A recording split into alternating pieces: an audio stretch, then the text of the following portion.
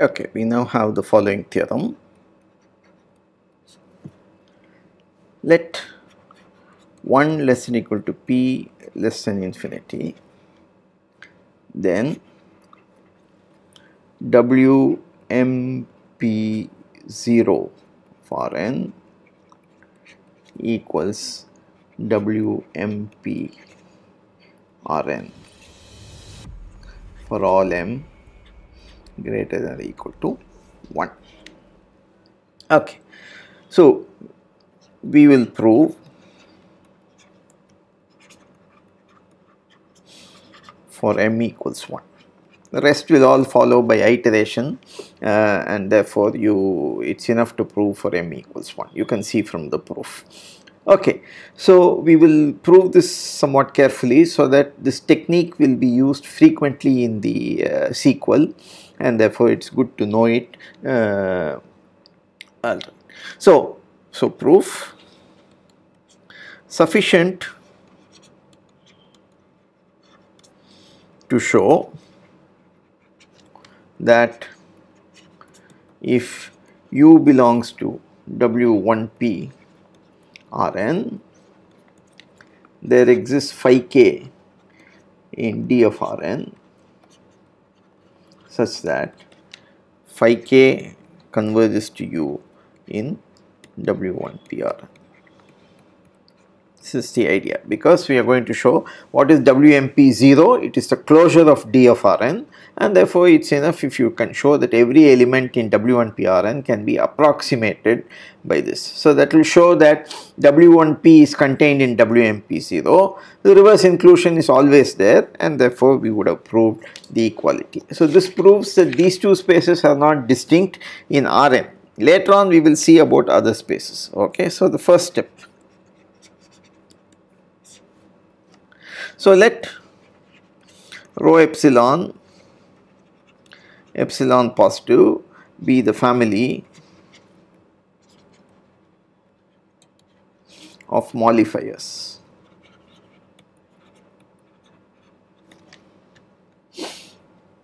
So if U belongs to W1P Rn, then we know that rho epsilon star U converges to U in LPRn. We have proved this result already. Also, d alpha of rho epsilon star U is rho epsilon star d alpha U, and therefore that should converge to d alpha U in LP of Rn. For the same result, and therefore this implies the rho epsilon star U belongs to C infinity of Rn, because it's a convolution of a locally integrable function, namely an LP function, and a C infinity function with compact support. So therefore you have that it's in C infinity of Rn, and rho epsilon star U converges to U in WM1P Rn. Namely, the function and its derivatives, they all converge to the correct one. Okay, so this is, but we have got a C infinity function. What we need is a C infinity function with compact support, so we need to use the cutoff technique. Okay, so let zeta in D of Rn such that 0 less than or equal to zeta less than or equal to 1, zeta identically 1 on the ball, center origin, radius 1, and support of zeta. So let us take the closed ball here, and support of zeta contained in the closed ball of radius 2. Okay, so now for every k positive integer, define zeta k of x as zeta of x over k.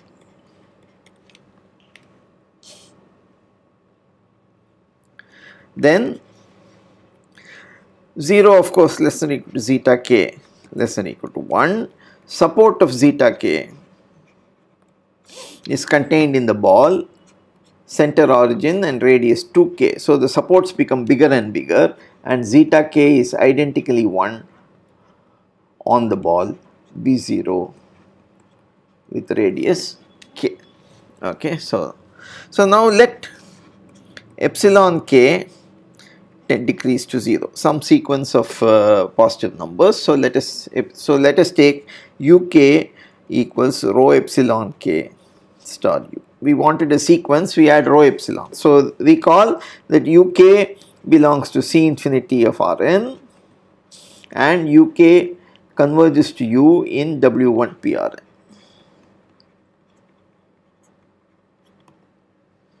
Okay, so we have, remember that from step 1. Okay, now define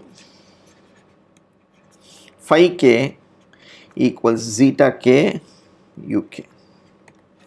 So zeta k is a C infinity function with compact support, uk is C infinity function, and so this implies that phi k belongs to D of Rn. And you also have phi k is equal to uk on B closure 0k, and you have that mod of phi k is less than or equal to mod of uk.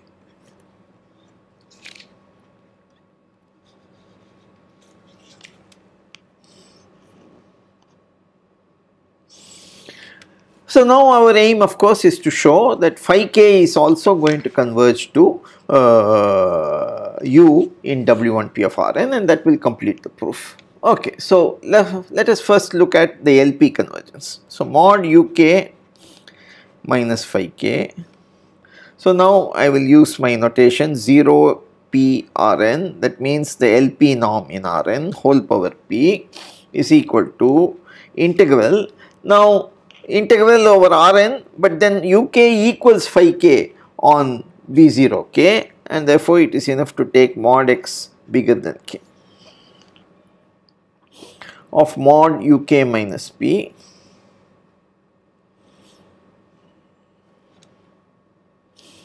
minus phi k, sorry, power p dx.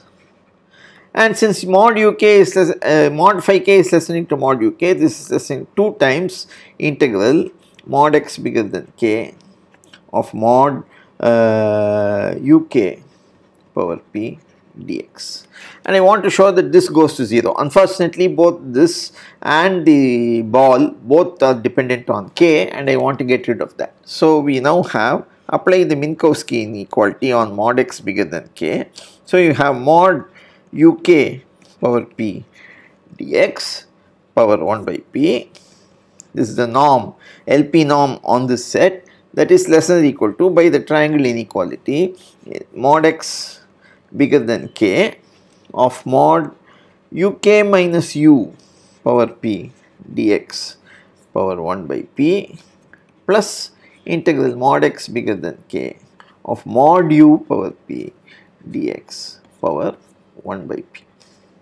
And now I will rewrite this. This is less than or equal to integral over Rn mod uk minus u power p dx 1 over p plus integral mod x bigger than k of mod u power p dx power 1 by p. Okay. Now we saw that uk converges to u in W1 P Rn, in particular in LP of Rn. So this term goes to 0, and this term also goes to 0 since u power p is integrable, and this is the tail of a convergence integral, and therefore it has to go to 0 as k tends to infinity. So therefore these things go to 0, and so you have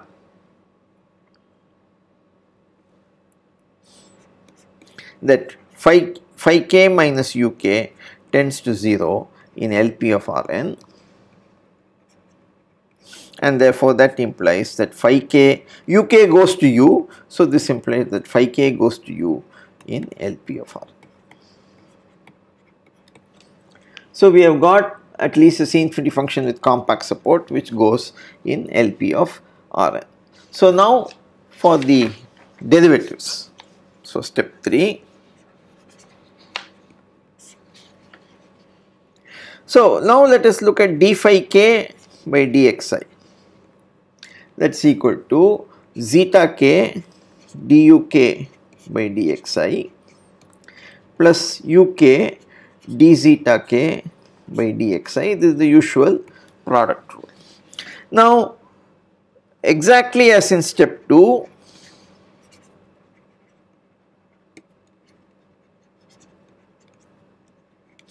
we have that d phi k by dxi minus duk by dxi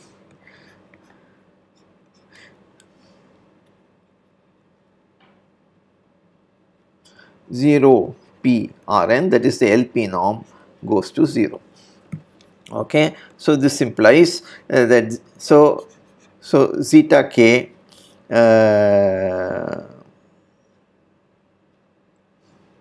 not duk, sorry,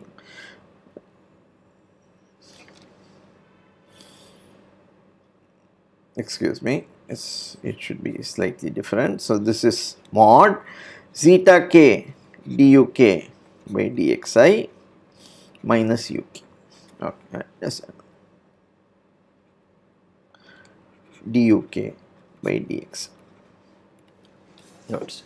So zeta k duk by dxi has the same limit as duk by dxi. So this goes to du by dxi in LP of Rn.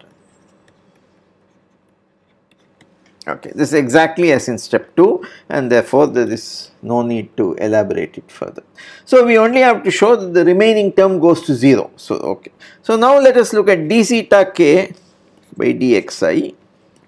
That's equal to, at any x, this is equal to 1 over k of d zeta by dxi at x over k. That is because of the definition of zeta k, and therefore you have this. Now so zeta is in d of Rn.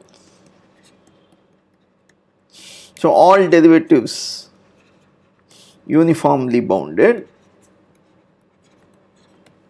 and therefore this implies that uk d zeta k by dxi, which is equal to uk 1 over k uk d zeta by dxi, and this evaluated at x over k. This is at x, of course. So this goes to 0 in LP of Rn. Because this is a bounded function, uk is a convergent function, and 1 by k is there for you to send everything to 0. Therefore you have this, and therefore consequently you have the d phi k by dxi converges to du by dxi in LP of Rn 1 less than or equal to p less than or equal,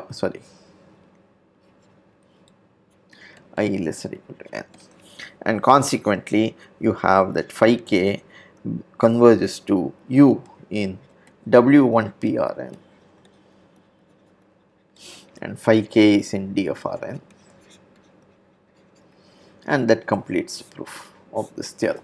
Okay, so this is a very useful technique which we will use several times.